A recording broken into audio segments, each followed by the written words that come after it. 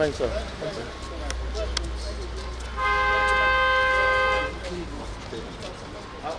Yes,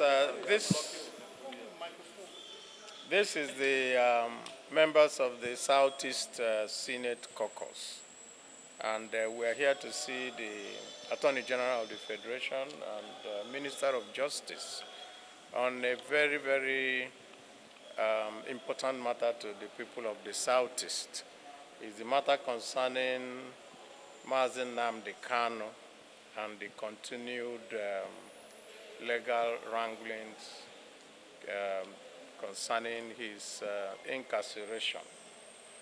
The Southeast Senate Caucus, just like the rest of the members of the Southeast, put the business leaders, the clergy, the political people, and everybody in the Southeast are all very worried about it, knowing that that has been the fulcrum, I would say, for what is going on in the Southeast regarding the insecurity.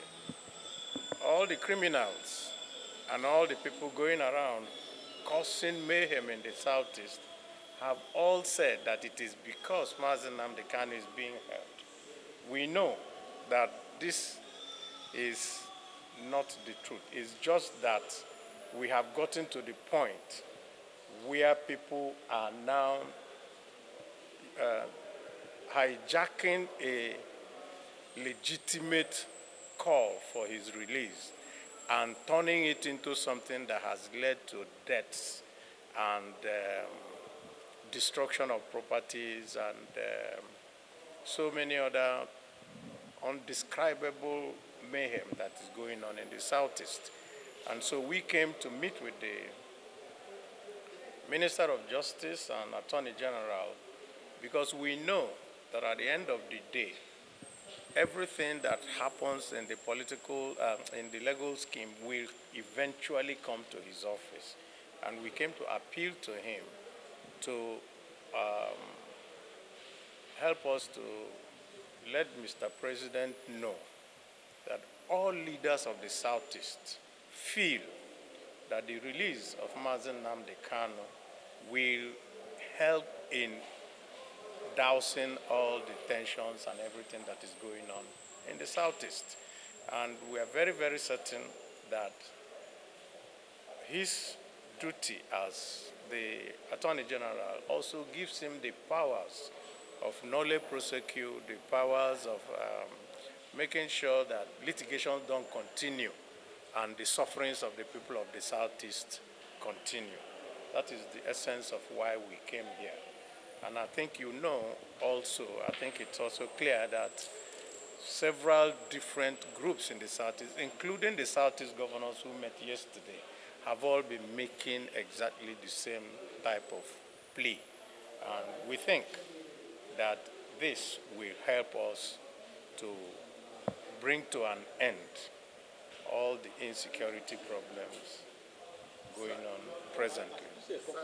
Yes, on behalf of the caucus, I met with Nnamdi Kanu myself on behalf of the rest of the caucus on Monday. Today is Wednesday. We met with him between 2 p.m. and 3 p.m. on Monday, and he is very, very supportive of this, our plea to the President and of the Federal Republic of Nigeria. We came here on his behalf, and that tells you that any of our senators that you see, the 15 of us, by the way, the 15 of us signed this letter. A few of us are not here just for reasons of logistics and all that, some are also not, but we all signed the letter, and you will also have a copy of the letters that we did. So any senator in the Southeast is very willing. The governors are willing. The business leaders are willing. The clergy, they are willing. So the traditional rulers are also willing.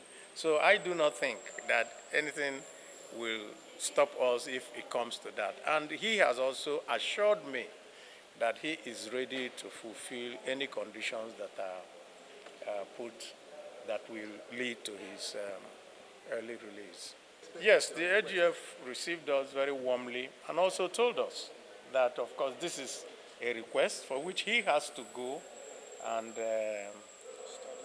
study it, digest it, and take to the president, because he won't take the ultimate decision.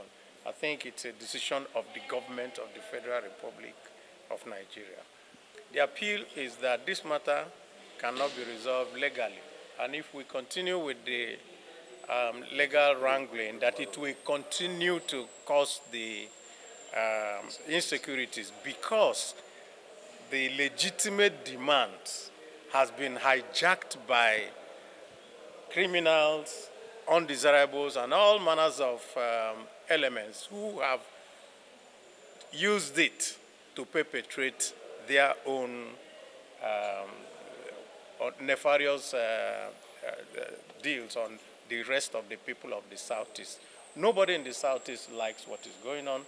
People cannot go out of their houses on Mondays. People are maimed and killed and all that. And some people are roaming around, killing even security men in the name of looking for the release of Nnamdi Kanu. And Nnamdi Kanu himself also confirmed to me last Monday that he never made any request of that nature, that anybody should go and kill people. In fact, he was very pained that the Southeast is suffering because of this. And he assured me that when the day is out, is also the day that they will now know those who are legitimate agitators and those who are criminal elements. Okay. This AIT man. You don't cut my head now. How would you do the way? That's What do you mean?